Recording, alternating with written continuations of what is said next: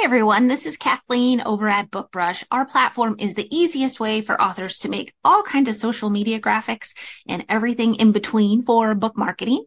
Today I'm going to show you a really cool hidden gem, time saver, and text hack all in one. Let's take a look. We'll jump into Custom Creator and I'll choose any ad size just so we can get to these. Go down on the left to images. And the hidden gem alert right here is text. So of course you can make your own text boxes, but in the interest of time and cool things, you can also try these. Let me show you a few examples. First, we'll try special offer. So you just click and then you can double click this. You can resize with the slider here on the left, or you can drag and move it this way. So it's pretty cool. It's a way to have these neat fonts and things where you didn't have to make a text box. Now, a way to take it up a notch, we'll go back to images. I'm going to add the white one. So if you see a black one, oftentimes there's a matching white one, which can sometimes look nice depending on your background. So we'll click that. I'm going to resize it so it is as big as the other one. And then check this out. So you can add the extra depth by adding two of them. And you may know this, but you can layer using these two little arrows in the lower right corner of any element. So you can send it behind and then you can send it back forward. Pretty cool. So there's one example. We'll keep scrolling down. We have a lot of different promo, Cyber Monday, Black Friday, buy now, coming soon. And you can always click more to see more.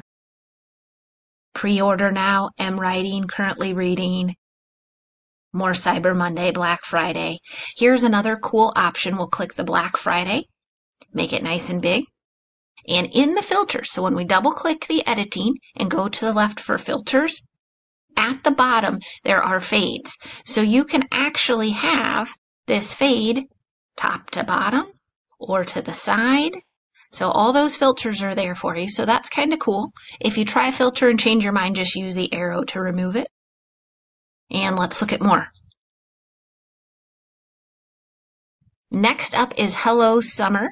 Now, if you have one with color, you can use these filters here to change the color a little bit. And then, of course, remove the filter here. And one last cool thing in here. This super fun name tag.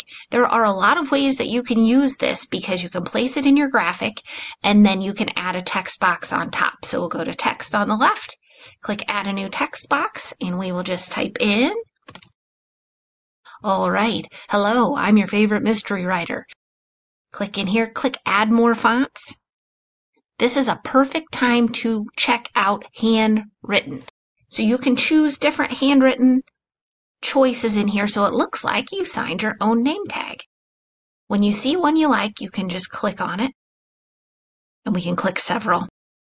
When it has the check mark, that means when you click the X to close out, you will find it right here in the just added fonts. We need to center it, probably make the text darker, remove the text shadow, and we'll try the different fonts. Kind of a fun way to personalize any graphic you're making. So now you know where to find it. Get creating.